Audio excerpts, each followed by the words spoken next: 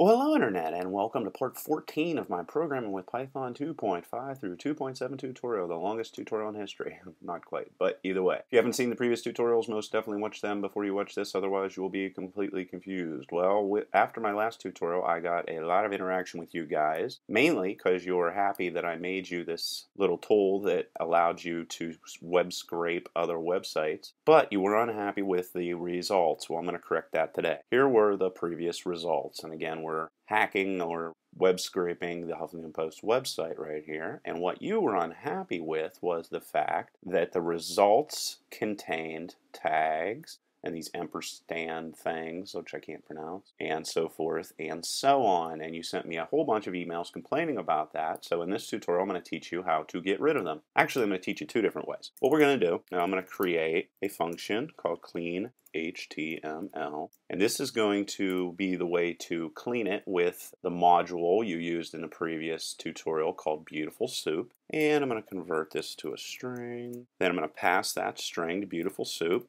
And again, these variable names mean nothing, they're just made up. And you can pass that string over there just by doing that. And Beautiful Soup is going to help you strip out all of the offending tags that you do not like. Call the find function. And remember, all of these are surrounded by paragraph tags because we specifically asked for all of the paragraphs from Beautiful Soup down below. With the find all, we said find all the information that lies between paragraph tags. Well, since we did it that way, it's going to be real easy to find all of the offensive text, and we're just going to pass that information over and say get rid of everything, or just get the text and not the HTML tags that lie between the paragraph tags. And also, one thing it's not going to get rid of, and here I'm actually going to be using a regular expression. Kind of getting the feeling you guys want another regular expression tutorial that goes into more detail. If you do, leave a comment below. If you don't know, I do everything based off of your responses. So here what I'm just simply saying is I want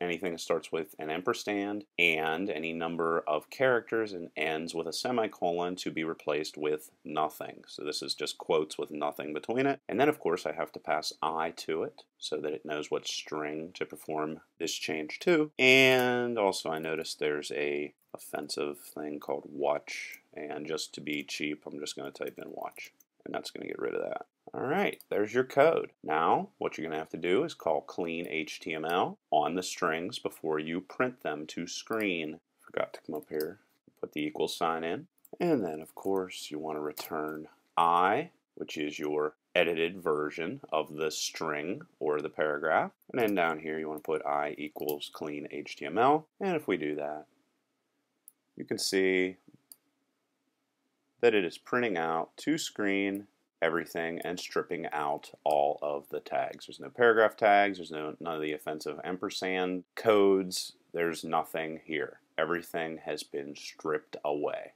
And the only reason why College Humor is showing up here is because it's not surrounded by tags, it's not meant to be taken out, and of course this is a reference to the original article. I'm not making any edits to that, I'm only making edits to the actual content, the original article. Now I'll show you, just to be different here, I'm going to show you a different way to do this using just regular expressions and not requiring Beautiful Soup, just so you can kind of understand exactly how this is working. I'm going to still convert this to a string, except I'm going to create or edit this using just regular expressions. And I did get a question from one of you guys about why sometimes you put an R in front of a regular expression whenever you don't. You put an R in front of a regular expression whenever you want this to be considered as raw text, meaning that you're not going to have to backslash certain things such as stars and so forth and so on to be able to use them. So that's why you use R. And I'm basically saying with this regular expression that I want it to match for anything that starts with an opening caret brace, but not if it is followed by another opening caret brace, and then it can, or it doesn't have to, have a forward slash, but it absolutely must have a closing caret brace. So that's what that regular expression is saying, and that's going to grab anything that is a tag for me. Then I'm just going to run the substitute method and replace anything that matches that regular expression with nothing. So I have two quotes there, and then I'll put in the substitutions that are going to get rid of the ampersand problem and the watch problem. And since I didn't change clean HTML, I can just run this guy. And you're going to see that I got exactly the same precise results as I did with Beautiful Soup. So that's actually pretty much how that part of Beautiful Soup works. And so that you guys completely understand exactly what I'm doing here, I'm actually going to come in here, go New, File, and this is going to be specific to that regular expression code that I just used. So I need import RE, and then I'm going to create my pattern here, my regular expression pattern that I'm going to be searching for, re.compile, raw text, and then I'm going to say I'm looking for an opening caret brace, but I do not want to match it if it anywhere contains inside of it another opening caret brace before it gets to the closing caret brace. And then I'm going to step back inside of here, match all the information that lies inside of it, and then say that it can have a /, but it does not have to. And the reason why I do that is, let's say print pattern.sub / click here, and I have, let's say, an h1 tag with class is equal to whatever, just throwing something junky in there. And then it has a closing tag, but then it has something like 4 is less than 9, and then it has h1.